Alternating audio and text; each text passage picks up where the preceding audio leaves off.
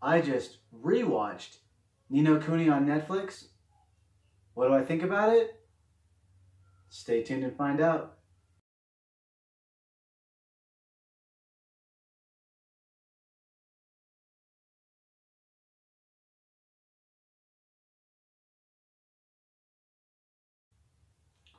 Greetings, Gemstones. It's your boy Templeton Page Taylor.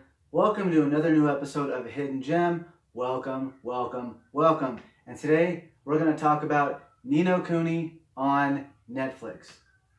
Major spoilers ahead. I will be spoiling this movie. So if you haven't seen this movie, definitely watch it. It's still on Netflix right now.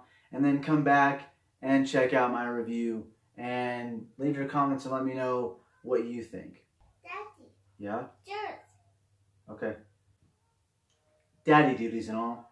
So, Nino Kuni starts out with this old man trying to do some kind of magic on the roof of a hospital. Hold up. First thing I want to say is that you do not have to play Nino Kuni Wrath of the White Witch or Nino Kuni 2 Revenant Kingdom to understand the plot of this story. But if you have played the first game, you'll find that they have things such as familiars, world swapping, counterparts between each worlds that are very similar to the first game. Now, back to the review. The nurse then asks the old man to step down from the fan that he's standing on. The old man tells her that if he interrupts the magic, she could cause an explosion, and she's just basically trying to do what she can to get a hold of him. It cuts to our three main characters shortly after that. Those would be Yusuke or Yu, Haruto or Haru, and Kotana. No nickname. These are your three typical high school students, and by the end of the day, they split up, go their own ways to go home. Kotana, although, ends up being followed. Followed by who, do you ask? Somebody from Tokyo Ghoul. He somehow decided to jump from that anime and go into this movie here. Tokyo Ghoul stabs her with a knife and then fades away. After which, Haru does eventually show up, tries to take her to the hospital, and he gets caught in traffic. So, he's stuck in traffic. Yu daredevils and rolls his way into traffic to push Haru and Kotana out of the way of a truck. Since their lives are in danger, all of a sudden there's a bright flash of light. Both Yu and Haru are transported to the magical world of Evermore, where they look around and nothing is the same. They don't know what happened to Kotana, and their goal is to try to find Kotana in this new world, because they got transported there, why not her? And they go to a local pub, that's what we're looking for. And they meet a couple of characters that are sitting there in the pub, and they basically are looking for their friend. They describe their friend and everything else, and out of nowhere the pub owner's like, well, she might look like Astrid, who's on this poster on our wall. And they're like, oh my god, that is Kotana on the wall. But it's not, it's Princess Astrid. So they ask, where is this Astrid? Pub owner tells the boys that she's in a castle. Boys sneak into the castle via a doctor's carriage, and when they get into the castle, they climb out of these gigantic vases that they were both hiding in. Pretty smart. Sneak behind a pillar. The doctors try to heal the princess, and they can't heal the princess at all. The curse that is on her ends up basically destroying all of these doctors. Well, then everybody ends up leaving the room because they can't figure out what to do. The young boys end up running up to Princess Astrid's bed shortly after everybody leaves.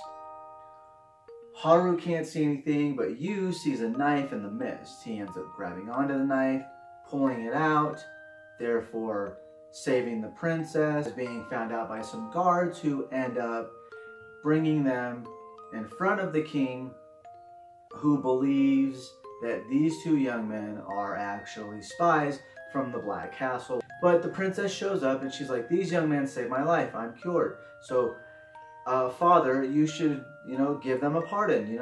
They've done nothing wrong. So he does that. He pardons them. They leave the town. They go back to the pub. The pub owner says, hey, I've got a room. You guys can sleep in it.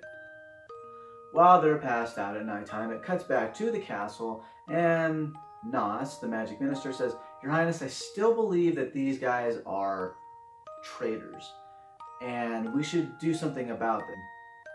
So they get the invitation to the castle next morning.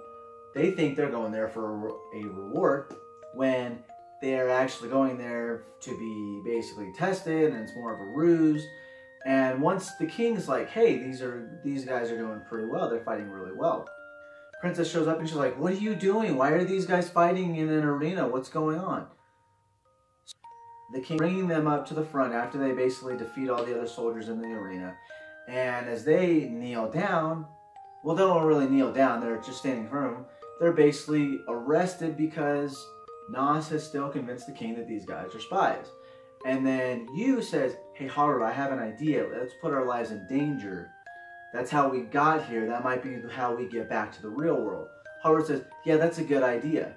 So while they are trying to explain to the king that they're not spies, but the kingdom won't listen to them, Haru's like, you're not going to listen to us? And then they basically just take that leap of faith. They run towards the throne. They jump over the throne through a ring of fire, and while they're falling to their deaths, another big flash of light happens, and they're back to the real world. So, while being back in the real world, the two young boys are basically sitting there. They're watching Kotana playing lacrosse. She's into sports. Haru is also into sports. He's on the basketball team. And Haru's like, I'm just glad to be back. Kotana's safe. She's looking all right. And Yusuke's like, I'm not sure. I think there's some kind of connection to that other world. We got to go back there. Haru's like, no way, we don't have to go back there whatsoever. Well, then it ends up cutting to the kingdom, saying that they're basically going to be attacked. There's going to be this war going on between the Black Castle and the Evermore Kingdom. And you also end up finding out at the same time that Kotana has a malignant tumor. She only has about 3 months to live. Because the two boys, Yu and Haru, find out about that, Haru thinks that Kotana is getting worse because they saved Princess Astrid and the Evermore Kingdom. And Yusuke is like, I'm not quite sure that's how it works. I know there's a connection, but it's not the way you think. Well, they end up getting into an argument. Haru's like, if we ever go back there, I'm going to kill the princess because I do not want Kotana to die. In the middle of the argument, when the boys are going back and forth, Tokyo Ghoul shows up one more time, and he ends up about to stab them, again putting their lives in danger, and they're back in the Kingdom of Evermore. While back there though, the boys have been separated, and they show the Black Castle. Haru ends up appearing in the Black Castle. As I was saying, Haru is in the Black Castle. While in the Black Castle, he meets Galderoth, the Black Castle's king, so to speak. And he basically says, hey, so join me on my attack towards the Evermore Kingdom. Haru's like, absolutely. I am going to kill the princess and save my love in my world, Evermore Kingdom. Yu ends up being the knight all of a sudden. He's basically the one in charge of the attack towards the Black Castle's attack, and he also has to protect Princess Astrid. Astrid thinks that you should kill her because she's the reason why all this is happening anyways, because she has the feeling that the connection is just like Haru says, when Yu's like, no, it's not that at all. I'm pretty sure it's not that, so I'm not going to kill you. You're not going to be in harm's way. Well, then the battle assumes for a little bit, and next thing you know, Haru gets to the front of the castle. Yu's like, no, I'm going to stop you where you stand. Haru's like, I'm going to do everything I can to kill the princess. They start fighting each other. Before there's one final blow between the two of them, Yu's like, we were never like this growing up. And he has a flashback of when they first met. And they explain how Yu was a baby. He died and he was the only survivor from a plane crash. He never knew his mom and dad. He broke his legs when he was a baby, so he's been paralyzed ever since then. And then he ended up meeting Haru because Haru and a couple of his friends were at a construction site. There was a dog there. The other boys ran away. Haru stayed, and then he ended up running away from the dog. Yusuke basically stopped the dog from attacking Haru. They had some kind of relationship they built up there. Little kids are easily friendly to each other, and they became friends since they were kids, and it's been like that ever since then. And well, what that does is that brings them back to the real world. Once back in the real world, all of a sudden it cuts to a young lady named Saki, or Miss Saki, you calls her. She is his sister / caretaker. Well, she ends up going into her shop, and during that time, Tokyo Ghoul shows up and says, since I can't find you or Haru, I'm going to kill you instead. You and Haru do show up and say, hey, watch out for that guy, you know, keep away from him. And all three of them run away, and they get inside Saki's car, and they drive away. At this moment, Tokyo Ghoul turns into a giant spider and ends up chasing after Saki, you, and Haru.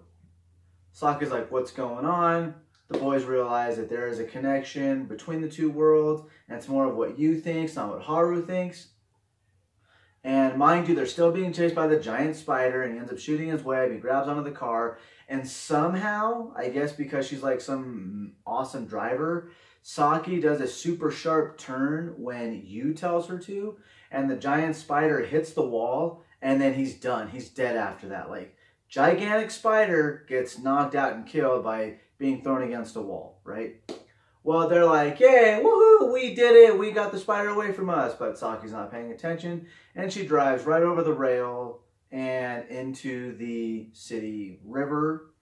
And because that, again, puts the boys' lives in danger, there's another big flash of light. With that flash of light, they go back to the kingdom. And they show Yu is confronting the king. He's confronting the magic minister, the princess, and he says, I believe the magic minister is the one who's behind everything. And the magic minister says, well, what do you mean? And he says, well, when it all came to me when Miss Saki, my caretaker / sister, said that Tokyo Ghoul knew her by name. No one else knows who she is other than you when I mentioned it. And he's like, no, this isn't true. I have no idea what you're saying. This one is the knife being stabbed in the princess. Well, the princess has a particular spell around her, like a protective type of spell that counteracts any kind of danger that happens to her. So he said, Astrid, tells Nos, the magic minister, to remove his robes. If he has no kind of scar, then he should not be guilty. Well, he does end up removing his robes. He has the giant scar all over his body. Everybody is surprised. He says, I am actually Galaroth because in my past life, I was the king's older brother who was sold to the Black Castle because my father basically didn't want me. I made happiness, I found a family there, but then father ended up attacking the Black Castle and I lost everything and I died. I brought myself back with alchemy using dead creatures' bodies, and now I'm here to basically take over everything.